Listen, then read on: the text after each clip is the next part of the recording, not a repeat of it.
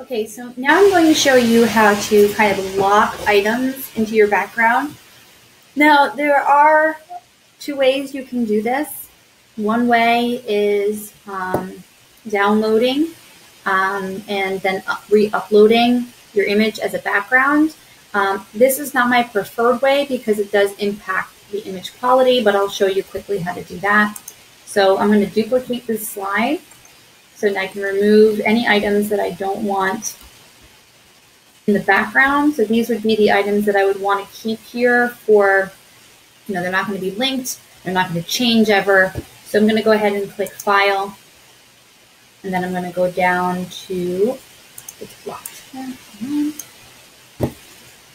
File, it wasn't blocked, Download, and then I'm going to download it. You can download it as a JPEG or a PNG. A PNG image is going to be higher quality, so I'm going to select that one. So now if I go ahead and delete this slide, I'm going to add in a blank slide.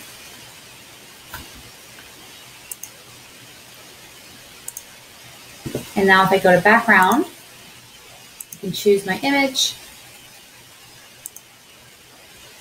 and pull that.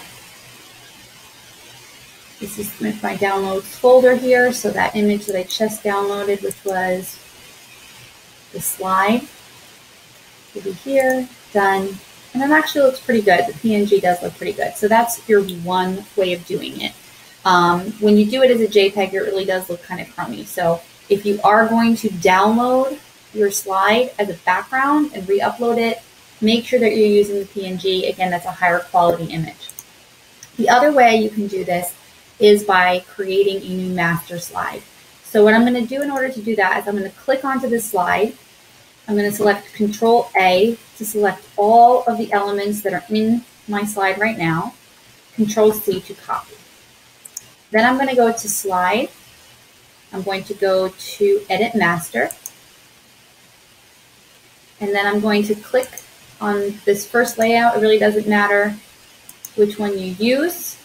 I'm going to hit Control A, select everything that's here, and then I'm going to delete it. Now I'm going to hit Control V to paste everything that I had, and I'm going to click off. Now the last thing I'm going to do is I'm going to remove any elements that I don't want in my master. And I'm going to explain to you why I'm removing the ones that I am. So this poster here, I'm removing this not because it's something that I don't want on other versions of my classroom. I'm removing it because it's something that I want live linked. And if it's in my background or if it's in my master slide, it's going to be, it's not going to be something I can edit, and that means I'm not going to be able to add any links. So anything you want linked cannot be in your master. So I'm going to delete that. I'm going to delete this sign because this is going to be relevant for the first week of school, and then I'm not going to want it anymore. So I'll delete that. And I'm going to delete my Bitmoji so I have the ability to change her pose, or if I update my Bitmoji, I can put a new version of it in here. So I will delete that. Now I have everything set to go, and I can close out. And if I go in to add a new slide, if I click this little drop-down arrow, you'll see I have an option to add the slide. So the nice thing about doing it this way is it's nice and quick to add more of these from within your slideshow whenever you're ready to do a new version of your classroom. So those are the two ways to lock content in the back of a slide so that it makes it easier for students to view. Makes it easier for you to edit as well.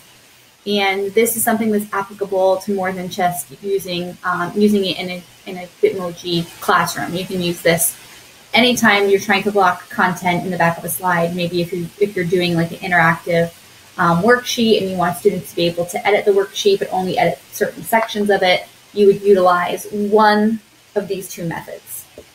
Last thing that you're going to want to do once you've created this background for yourself is if you did start with a slide like this where you had elements on it, you're going to go ahead and click on the first element, hold down the Control key, and click on the remaining elements. You're going to copy or cut them out, and then you're going to go into a slide like this one. So you'll see this is an example of a slide where I'm utilizing my master slide here. So none of this stuff is movable, whereas in this slide it is. Okay. And then I'm going to paste, Control V, and now I have my elements that I can add links to, that I can move around, that I can replace if I want to. And I can go back and delete this original slide. So I like to do that sometimes. I like to start just designing the whole slide the first time around and then deciding what I want to keep as a permanent part of my slide and what I want to remove. And so then I'll do those steps. I'll copy everything into my master, delete what I don't want, or make a copy of my slide, delete what I don't want, and download that version. And then I'll go back and I'll add a new slide in, and I'll transfer all of these little items over. Obviously, you don't have to do it that way. You can just focus on what you know is going to be in your background, but I'm just a little indecisive, so that's why I go about it with those extra steps.